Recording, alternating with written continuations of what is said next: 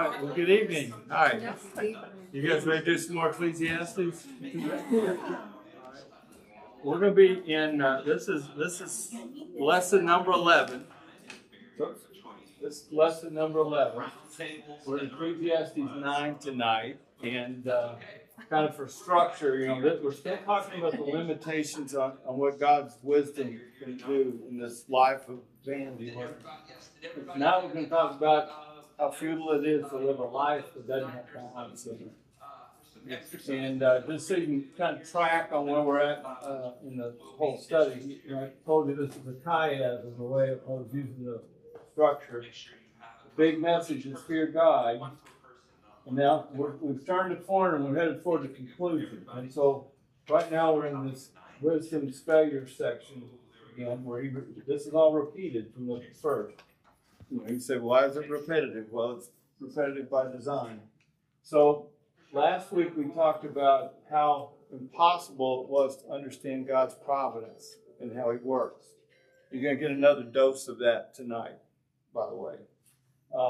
But tonight we're going to talk about the futility of trying to live without balance in life. Next week we're going to talk about, so this was about the futility of trying to control your life. This is the futility of not being in balance in your life. And next week we're going to talk about living with uncertainty. And he's getting more practical, right? As he's turning the corner now, you're going to see more Proverbs tonight. You're going to see more Proverbs next week. And then we're going to talk again about the brevity of time, and then we'll conclude. So we're number 11. We end at number 15 on May the 1st. So we're on the home stretch here. Okay. Any questions about the structure, or where we're at, what we're talking about? Okay. All right. Well, let's pray tonight.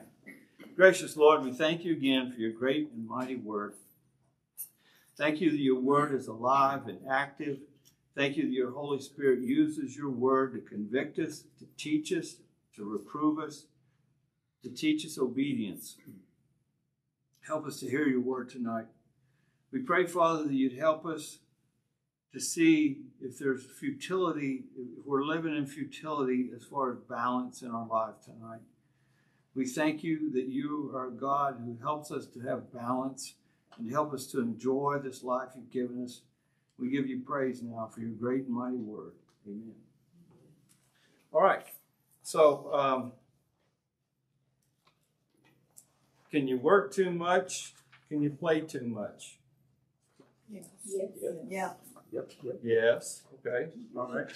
So and when you got a world, right, that's kind of trying to spin faster and faster, right? We've got all this communication technology and everything. How do you keep balance? I know when I started work back when dinosaurs roamed the earth, there was no email, there were no cell phones. The first cell phones showed up in the late 80s, early 90s. They were about the size of a brick. I had to carry that thing around all the time when I was on call. And, we didn't have any of that stuff when I first started. But as the communication got easier and easier, the expectations that you were available came with it, right? So, at least in a lot of my career, it was basically you're on 24/7. It didn't matter where you were and what you were doing. You need to be reachable. You need to be part of the action. The emails kept flying, and so you're up all night doing that. So I'm just saying that life seems to be spinning faster and faster. So how do you keep balance? That's kind of what we're after tonight. I called this "Are the Rats Winning?" Life in the rat race. And that's kind of the question tonight is, are you keeping balance in your life tonight? And so this second section here here is talking about God's wisdom. Think about the Proverbs and the teachings, the wisdom part of Scripture. It's limited. We've talked about how it doesn't let us see beyond death or in some of these kinds of things. But tonight we're going to talk about how it's valuable to help us keep balance. It helps us keep balance. And we're also going to talk about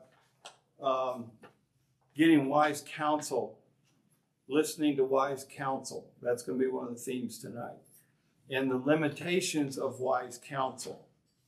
Why does wise counsel, why do people not listen to wise counsel? Why do people disregard wise counsel? We're going to talk about some of that tonight.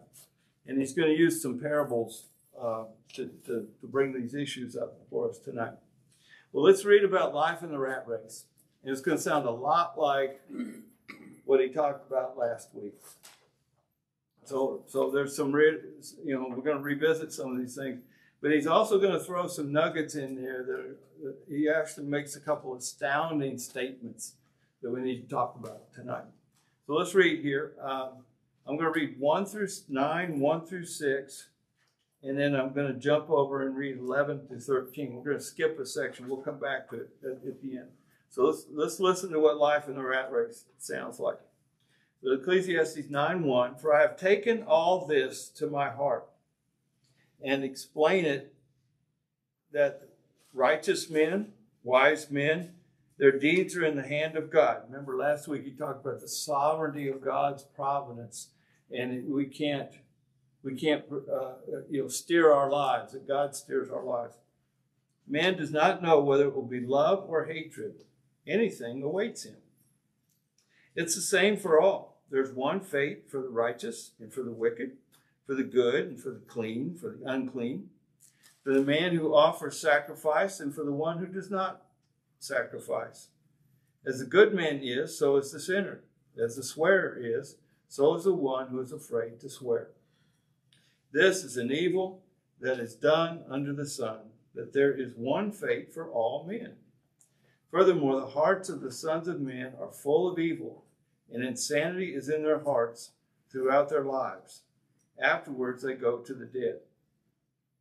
For whoever is joined with the living, there is hope. Surely a live dog is better than a dead lion. For the living know they will die, but the dead do not know anything, nor have they any longer a reward, for their memory is forgotten. Indeed, their love, their hate, and their zeal have already perished, and they will no longer have a share in all that is done under the sun. Now I'm going to skip to 11. Okay, I saw it again under the sun. Remember, he's always talking about what he sees, I saw again under the sun that the race is not to the swift, and the battle is not to the warriors, neither is bread to the wise, nor wealth to the discerning, nor favor to men of ability. For time and chance overtake them all. Moreover, man does not know his time.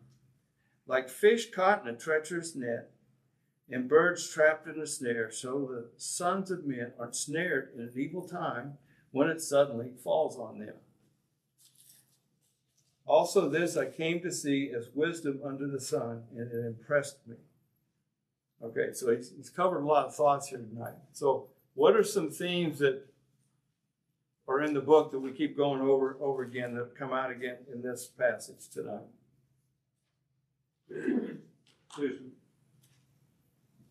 Life is short. Death is certain for all men. God's sovereign, but we can't steer and control our life, right? He's hitting all those again. So he starts right off and saying it's the same for every man. Doesn't matter whether you go to church, whether you don't go to church. Doesn't matter whether you're clean, whether you're unclean, you're going to die. That's what he's saying in verse 2. But catch that statement he makes at the end of verse 1.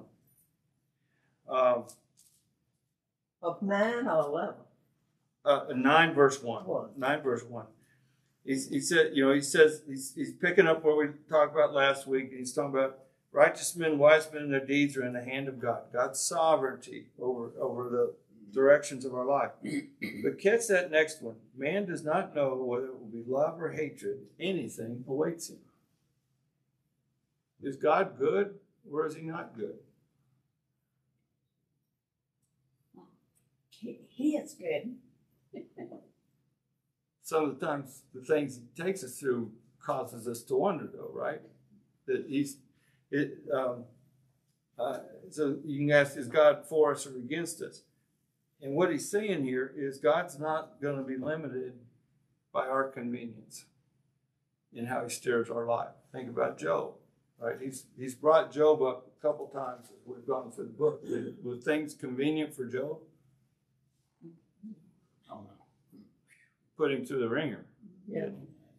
God put him through the ringer. So in God's sovereignty, he's not limited by our convenience or by our expectations, right? That's what he's saying here. We don't know exactly where God's going to take us. Is it love or is it hate? We don't know exactly how hard God might make our life at a certain point, but that's part of his sovereignty. We talked about verse 2, which is, again, death is certain for everybody, regardless of whether you go to, whether you sacrifice or whether you're not, whether you go to church or not. But look at verse 3. Now, this is an astounding verse. I'll just shake you. This is an evil in that is done under the sun, that there is no one faint for all men. Furthermore, catch this, the hearts of the sons of men are full of evil, and insanity is in their hearts throughout their lives. Afterward, they go to the dead. Look at that statement about the hearts of men. Where have you seen that before in Scripture? The heart is deceitful. Heart's deceitful and wicked. Who can know it? I'm going to take you back to Genesis. Anywhere in Genesis that this strikes you about? Look at Genesis 6:5. The situation right before Noah. The situation right before Noah in Genesis 6:5. Then the Lord saw that the wickedness of man was great on the earth, and that every intent of the thoughts of his heart were only evil continually. That sounds a lot like what preacher just told us. And I think I'm being fair in saying that in this vain, absurd world, the heart of man left to itself now is just as evil as it would have been before Noah's time. Why did Noah have to build a boat? Because of the wickedness of the population of the earth. So think about our day, right? And the vanity and the absurdity we've talked about, and all this rebellion that's going on. He says the ultimate vanity is man's rebellion against God in all these different ways. And he's saying that the hearts of men in our day are just as evil as they were before Noah. That's an astounding statement. And it basically means, it gives you some idea of the depths of evil that men can take themselves to, right? It's an astounding statement, I thought. So We can if be you glad think he's it's not been, we can refer back to Noah and warning the people and all, and then all of a sudden they all went in. Judgment. And the door was closed. Judgment. And they could bam on the door all they wanted to or whatever, but it was over. And that's the same way it is now. And we may be in the twilight of God's favor. And that's the way it's going to be. But the vanity of this world, the absurdity of this world, of the same degree as it was before Noah. Yeah. It's all Eve's fault. Well, God didn't call it that way. Yeah. They both ended up being accounted.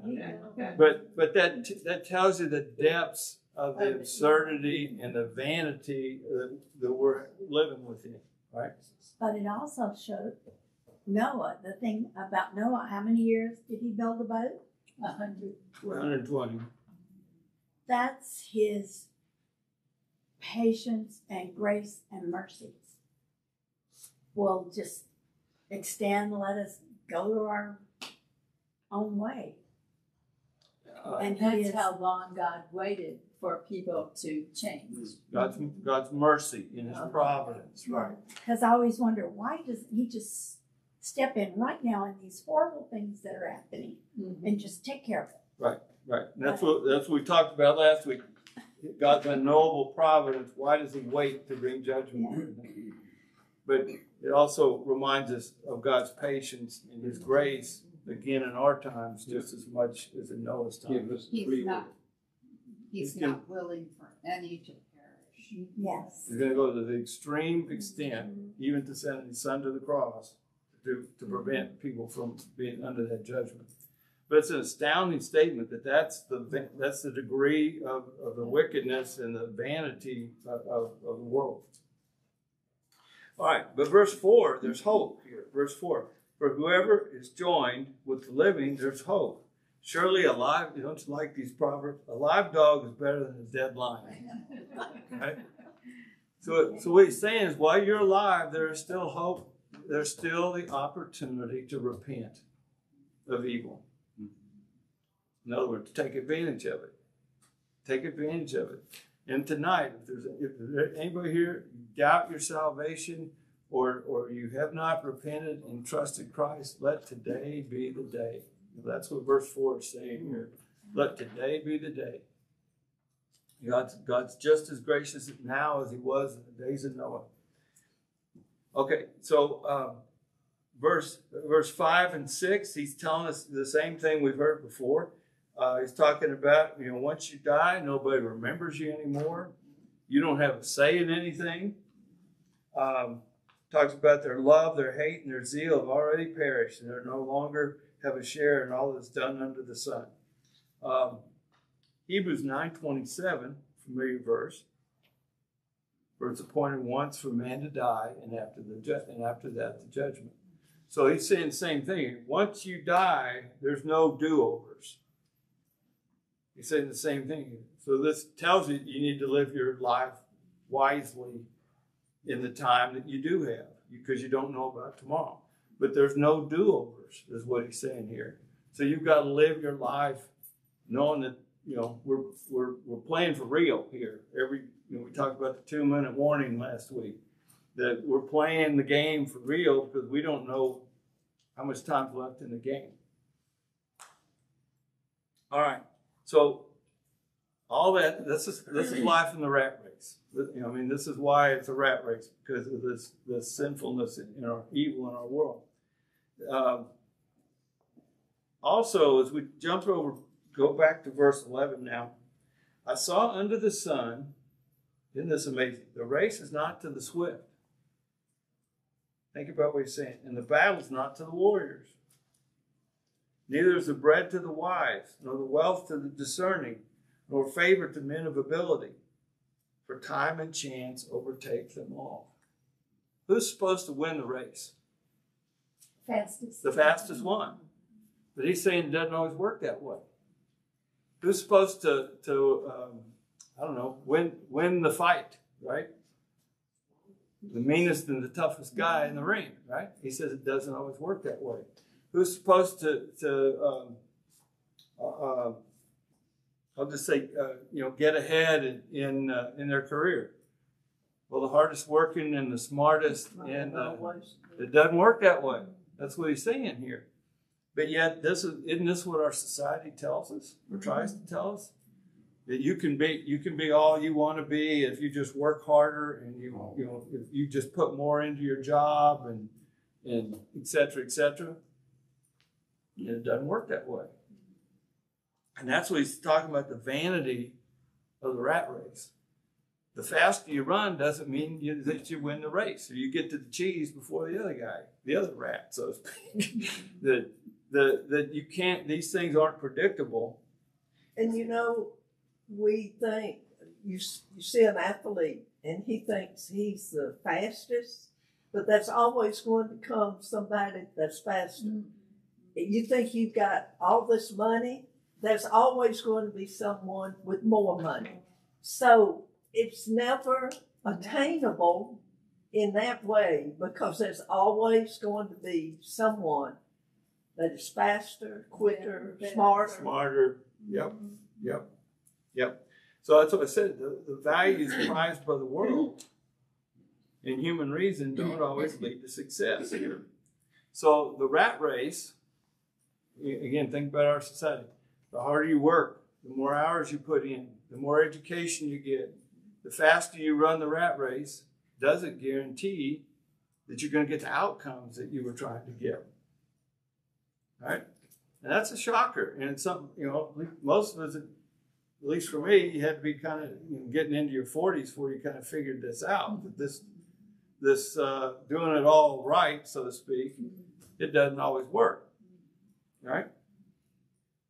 But all of our society, our culture is screaming in the ears, particularly I think of our kids and our grandkids, is screaming us in their ears, if you just work harder and try harder and get smarter and hustle more, you're going to get the cheese. And the preacher's saying it doesn't work that way in this broken, vain world. Verse 70, I wanted to take you to Psalm 76. It says it a little different way.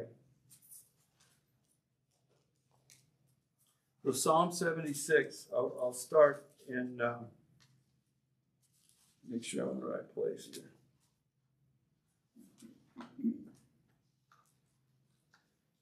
I don't think I got in the right place. I think I didn't get the quote right. But it basically says that God's the one who raises up and puts down. It's not our own efforts or supposed merit or education or whatever. I apologize, I got the wrong reference here. But God has sovereignty over that. And it's not necessarily of our own doing.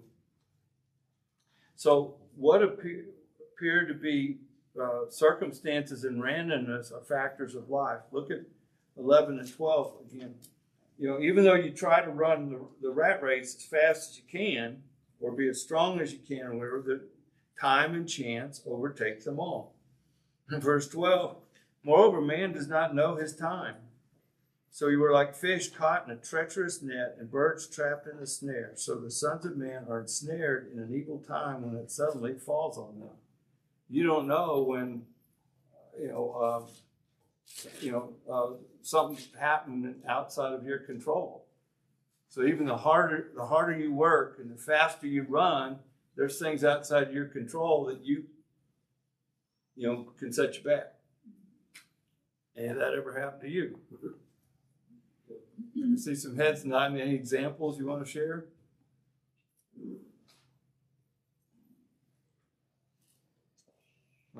I'll throw one out. You're doing real well, everything, and then your company gets bought. And when they put the two companies together, they don't need you. That's right. Poof. You didn't get to control that. You were doing everything as well as you knew how to do. Poof. And you had no control over that. Any other examples come to mind? You get hurt. You're an athlete. You get hurt. Right? Poof. Right? So this rat race again, it's taking us back to the kind of the same ideas that he talked about last week in chapter 8, verse 17. And I saw every work of God and concluded that man cannot discover the work which has been done under the sun. Even though man should seek laboriously, he will not discover it. And though a wise man will say, I know, he can't discover it. So he's saying again, he's reiterating his point. Faster, you can run the rat race. You can run as fast as you can. But there's still this unpredictability and unknowable providence of God that you can't control and you can't predict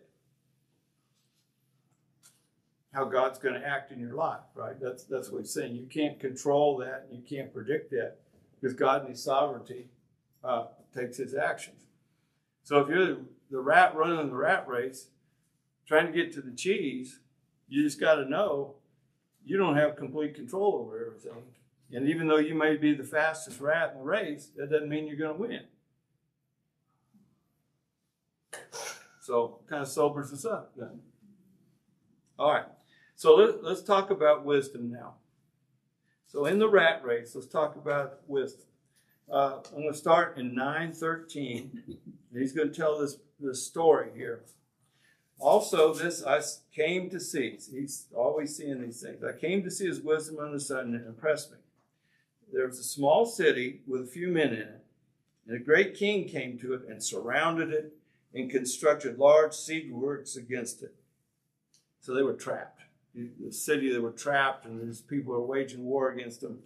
Verse 15, but there was found in it a poor wise man, and he delivered the city by his wisdom. Yet no one remembered that poor man. So I said, wisdom is better than strength, but the wisdom of the poor man is despised, and his words are not heeded. The words of the wise heard in quietness are better than the shouting of a ruler among fools. Wisdom is better than weapons of war, but one sinner destroys much good. So he tells this story here. So who is the wise man? Who had the wisdom in the city that was trapped? Calls him a poor wise man. In the Proverbs, wisdom is usually associated with wealth, health, and life. Okay? So in this case, what he's saying is the wisdom is coming from a very unexpected source. The wise man in the crowd was not the wealthy man, and that kind of implies also he was probably uneducated. So the wisdom being spoken in this situation is coming from a very unlikely source. Now, what was the outcome of the wisdom? When this guy spoke up, what happened? That somehow they got out of the mess that they were in. Okay. But then what? Did anybody remember the wise man? Right? Have you ever spoken up and said you ought to consider this or that, and it worked out, and did anybody come back and thank you and shower you with praise and gifts or anything? Right? Right. It's like he's been saying all along. None of the good deeds are remembered, right? Life moves on, and well, it was the same way for this poor wise man. So it says he's actually despised, and his words are not heeded. So the words of the wise man, of the wise heard in quietness, are better than the shouting of a ruler among fools. There's a proverb for you, right? The two pictures. The wise man talking in quietness versus the ruler shouting to fools, right? Very, very graphic depiction here. So, again, we'll flip back to Proverbs 21:22. The point he's making here, wisdom doesn't always come from the most obvious places. It can come from very unexpected places. Proverbs 21:22 says, he's actually kind of referring to this proverb here with his story. A wise man scales the city of the mighty and brings down the stronghold in which they trust. So God's wisdom gives you strength to deal with situations at this point. But it doesn't always come, is what the preacher's saying. It isn't always going to come from the people you'd expect it to come from. Right? We look to people that have lots of degrees, or people that have lots of experience, or people who are touted for whatever reason in the media, whatever. But that doesn't mean they're the wisest one in the room, even though they may think they are a lot of times, right? But so the preacher's saying wisdom to keep balance in life may come to you from people you don't expect. There may be sources of wise counsel that you wouldn't immediately look to here. And wisdom is rare and valuable, and may come from unlikely sources, but it's often ignored in this noisy, insane rat race. So that's what verse 17 is about. Words of the wise heard in quietness are better than the shouting of a ruler among fools. Don't you love those? I just love this proverb. They're so graphic. We've got plenty of people who will scream in a crowd and say all kinds of stuff. But how many people do you know that you can get alone with who in quietness will speak wisdom to you? How rare and valuable are these kinds of counselors? All right, so that's one of the tricks, the keys here. He's talking about using God's wisdom, heard in quietness. Think about Proverbs 3:5-6. You've heard this one a lot before.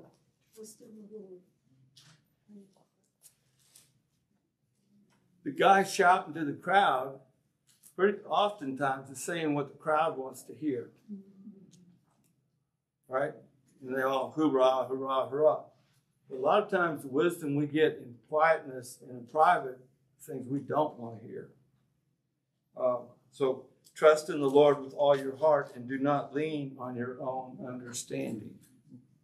Right? Isn't that valuable counsel? Where you got somebody who'll tell you what you don't necessarily want to hear. So, and also look at the fragility here, how fragile wisdom here is. Wise man, he was a poor guy, so immediately the higher echelons are probably not going to associate much with him. And it says he was despised. Wisdom is a fragile thing. And very often, not only is it not rewarded, it's actually despised. Think about Rehoboam. The story of Rehoboam. Remember, you're looking at this through the eyes, if you will, of Solomon. 1 Kings 12 is the story of Rehoboam. And you remember Rehoboam, he sought two kinds of counselors. He's ascending to the throne after Solomon has died. 1 Kings 12, it actually runs 1-15. He has two kinds of counselors.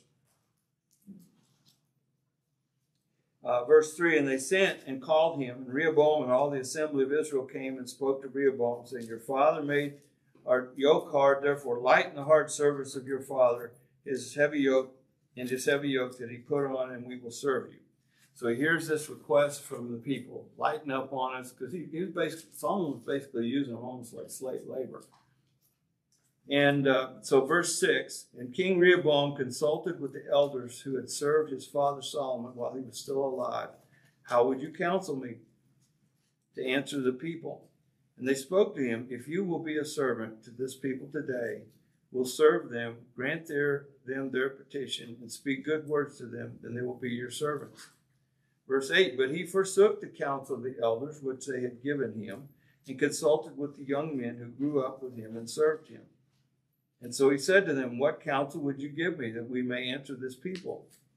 In verse 10, and the young men who grew up with him spoke to him, saying, thus you shall say to this people who spoke to you, your father made our yoke heavy, now I will make it lighter, but shall speak to them, my little finger is thicker than my father's loins, whereas my father loaded you with a heavy yoke, I will add to your yoke.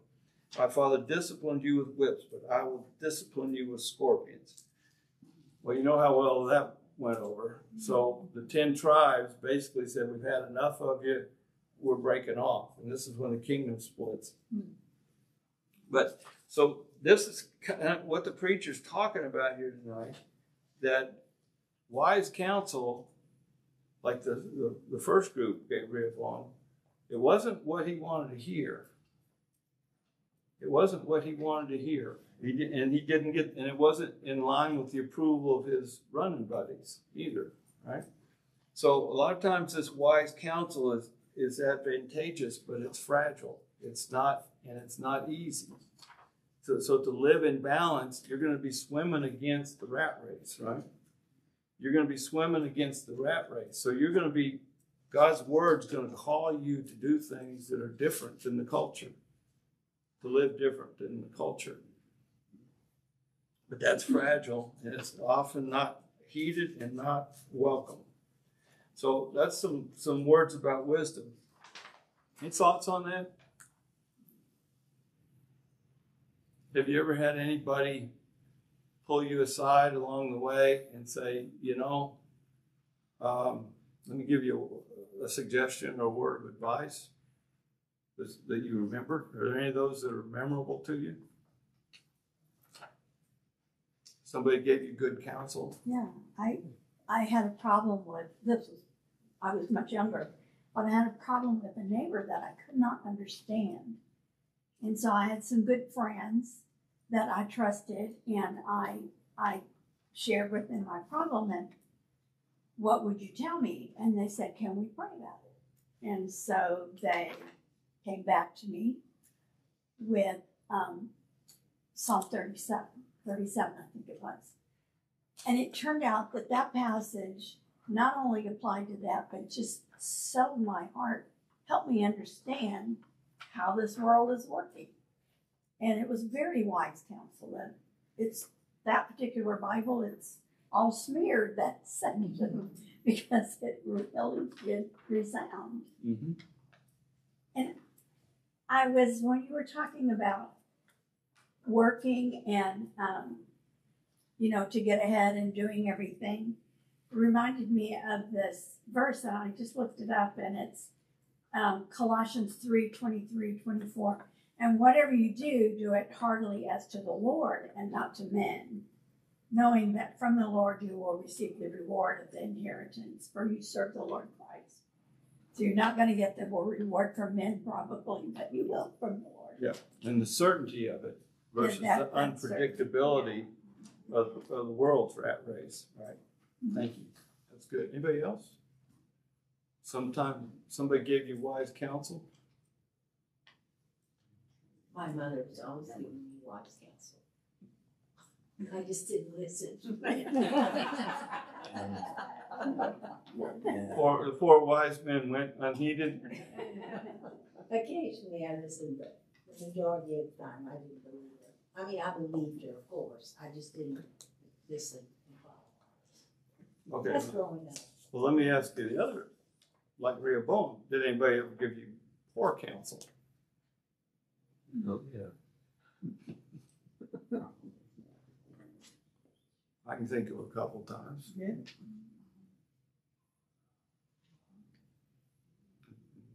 Thankfully, I didn't listen. But yeah, but the value here is what he's getting at. The value of wise counsel to keep us in balance in the rat race. That's what he's talking about. So let's go on and let's jump back to verse 7. And this is going to sound familiar again. I told you repetition. So how's he going to tell us to keep balance in the rat race? Before we read it again, what would you guess? What's he told us almost every night? Enjoy your life. Enjoy your life. Be content. All right, so let's read it 7 to 10. Go then, eat your bread in happiness, and drink your wine with a cheerful heart, for God has already approved your works. Let your clothes be white all the time, and let not oil be lacking on your head. Enjoy life with the woman whom you love all the days of your life, your fleeting life, which he has given you under the sun. For this is your reward in life and in your toil in which you have labored under the sun. Whatever your hand finds to do, verily, do it with all your might, for there is no activity or planning or wisdom in Sheol where you're going. So we've heard a lot of this before, right? Enjoy your life today as a gift. That's an act of, it's countercultural, right? Everything is screaming around us. You got to get more. You got to run faster. You got to be the best, etc., etc. This discontent, constant discontent, right? That's what advertising is about. So driving demand, so you want to buy more stuff or go more places or whatever it is, right? Go then, eat your bread in happiness, contentment, if you will, Drink your wine with a cheerful heart, for God has already approved your works. And we've talked about this before, about our works. Earlier in the book, he's talked several times about our lot. Enjoy your lot in life. Okay? Look over Ephesians 2:10. This is what the New Testament says this.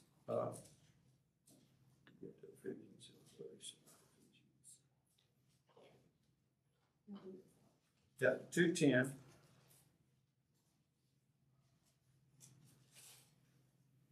For we are his workmanship, created in Christ Jesus for good works, which God prepared beforehand that we should walk in them. God's already figured out the good works you're supposed to get done while you're in this uncertain time on the earth. God's already prepared these things. That's what the preacher's been talking about, your lot in life. What has been your work to do here on the earth. God's prepared these things. And this says he's already approved your works. Verse 8, let your clothes be white all the time, and let not oil be lacking on your head. What's that about? Mine says, wear fine clothes with a splash of cologne. It's the New Living Translation. Yeah. What? What did David do when Bathsheba had her baby and he died? The Lord caused the baby to die. He got up, and what did he do? What did it say he did? I didn't give you the reference. He bathed and put on clothes, and it says he put on lotions. Okay. Psalm 23, I gave you this. I think I gave you that reference, didn't I? Yeah. Psalm 23:5 talks about how God has anointed my head with oil. Okay, this is the idea of being clean, taking care of yourself, dressing well, and in living this life of contentment is what he's talking about here. Don't go around mourning. The other way to say it. Don't go around mourning and trashing yourself out. Live in contentment. And so he talks about let your clothes be white all the time. In Revelation, who's wearing the white clothes? Well, it's the saints. The saints are in white robes, right? So it's also talking about living holy. It's talking about living, dressing yourself well, taking care of yourself. It's talking about living in holiness. When David gets anointed, right? Samuel pours the oil over his head. The oil, Jesus is anointed before he goes to the cross. The oil in Scripture is always a mark of the Holy Spirit. It's always a mark of the Holy Spirit. So he's talking about let not oil be lacking on your head. He's talking about living in enjoyment and living holy. He's talking about. Verse 9, he consecrates marriage. Now think again here about if this is Solomon writing this, or Solomon's persona writing this. So he says, enjoy life with the woman whom you love all the days of your fleeting life. Not all the thousands of women in your fleeting life, right? But he's consecrating monogamy as part of a contented, worshipful life. Our culture, only about 30% of couples are married now, or within at least in the younger part of our society. There's more and more of this talk about polyamory and this idea that you've got multiple partners. Both the man and the woman have multiple partners simultaneously. We got shows about polygamy on TV. I never thought I'd see that. But he's consecrating monogamy, is what he's doing here. Enjoy the life of your marriage and your one mate that God's given you. What was the picture back? Remember, he's always taking us back to Genesis 1. What's the picture back in the Garden of Eden? One man, one woman. monogamous marriage. That's what he's calling out here. Verse 10, and I appreciate, Martha, you read that verse in the New Testament. Whatever your hand finds to do, verily do it with all your might. Work hard. Work hard at what God's given you to do. For there's no activity or planning and wisdom in Sheol where you're going. Over in 1 Corinthians 10, I think I've had you guys look at this before, but it's the same idea as the verse that Martha read out of Colossians. 1 Corinthians 10:31. Whatever then you eat or drink or whatever you do, do all for the glory of God. All right? So if you're doing it for God's glory, you shouldn't be doing it half-hearted. Go full tilt. Enjoy the work that God's given you and do it well, is what he's saying. So again, he keeps pounding on this message, right? He keeps, almost every week, he's bringing us back to this message. It's an act of worship to live in contentment with what God's given you, to live in contentment with the work he's given you to do, to live in holiness in a culture that's trying to spin as fast as it can, and with balance. All these things, right? All these things, at least I saw it in my career, the more responsibility you got, the harder it was to do what he's talking about in verses 7 through 10. The more responsibility you have, the more demands you have on you, the less time for your family, the less time, the more, we've got this meeting scheduled on Sunday morning because so-and-so couldn't get there. So the competition with church even. These kinds of, the demands on your family become harder and harder if in the rat race. If you do 7 to 10, that's gonna help you keep your feet on the ground and stay balanced in the rat race going on around you. That's what he's trying to tell us tonight. Yes, ma'am. Verse 9 in the NIV, this just stuck out. Enjoy life with your wife whom you love all the days of this meaningless life that God has given you under the sun, all your meaningless days. Mm-hmm. Yeah. Mine says fleeting life. Yeah, but the different versions are. The point is, this life under the sun he's been talking to us about now for 9 chapters. If you're not living it to the glory of God, it's going to be meaningless, and it's going to be fleeting, and it's going to be without value, and it's going to be without a point. All right?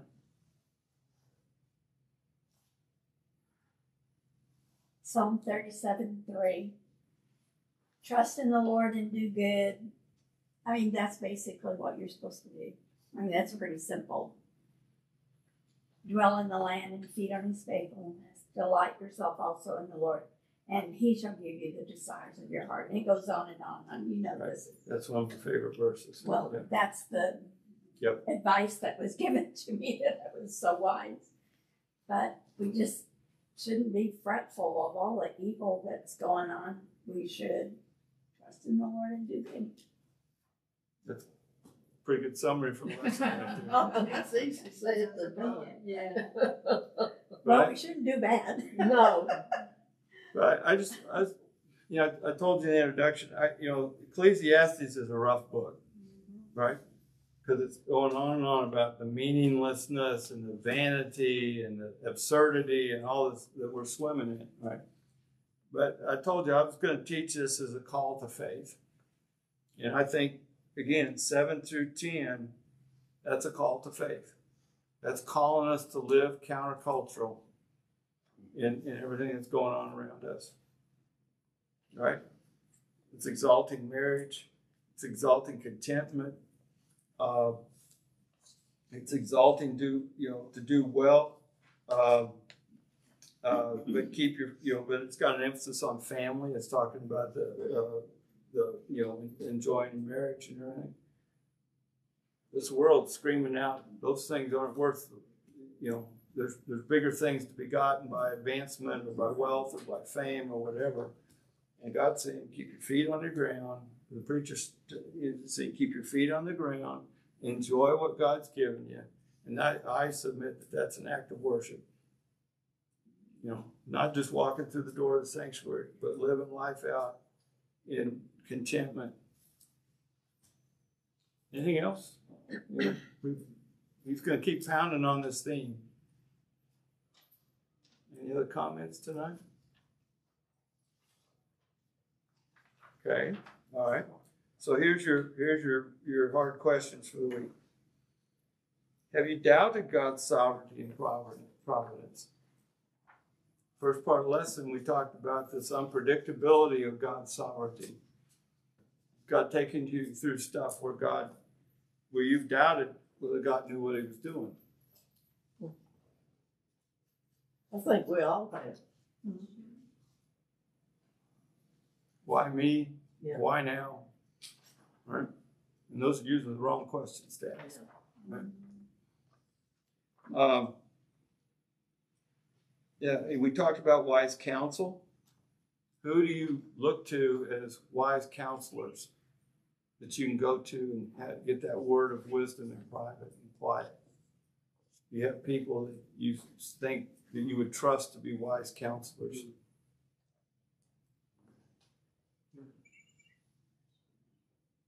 I have a very good friend that I can call anytime. And she'll always give me wisdom and not make any comment until the very end, and then make me make my own decision. I just asked the Lord, what are you trying to show me? What are you trying to tell me? Okay. Could you send the angel that you sent with that rubber ball bat? Could you Send him back. strike off a little bit? Yeah. Well, like Mary's getting at, do you have people that you can call, you can pray with, you can talk to? Those are invaluable people to help keep your feet on the ground. All right. So, I just say check this week. Ask God, are you living in pleasure? Or, Pastor just did his little sermonette. He was talking about rejoicing in the Lord, finding your joy in the Lord. Ask the Lord this week, am I living the way you want me to be living in contentment? The Holy Spirit's pretty good about showing us where there's a problem or a gap, right? But ask the Lord this week in your prayer life, are there gaps here? Are there places where I'm discontent with you? Or my attitude's wrong about how this life that you've given me to live? I just ask you, let that be part of your prayer life this week. What my thought is. Anything else you think you ought to do based on this word? God predestined what we were going to be. Our life. He knows already. From beginning to end, when he created us. To me, that blows my mind of how many people. But that's my little finite mind. Predestined and yet given us free choice. That's right. Mm-hmm. But he knows that end.